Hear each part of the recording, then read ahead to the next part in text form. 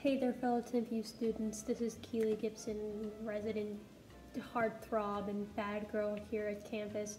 I am the president of the Improv Club, and that's what I'm promoting right now. So the word improv is short for improvisation, which just means making stuff up on the spot.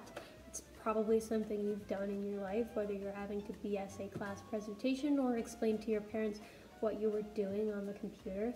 So I promise anyone has experience and anyone can do it. I'm dumb and I can do it, and so can you. If you're still a little confused and you've ever seen the show Whose Line Is It Anyway, what we're going to be doing is similar to that, but basically it's just making up crazy hypothetical scenarios and conversations and characters and just having a lot of fun with that. So if you have friends who've told you you're funny, who have told you you aren't funny, or if you have no friends at all, Improv Club can be a great place for you, so be sure to sign up. Yeah.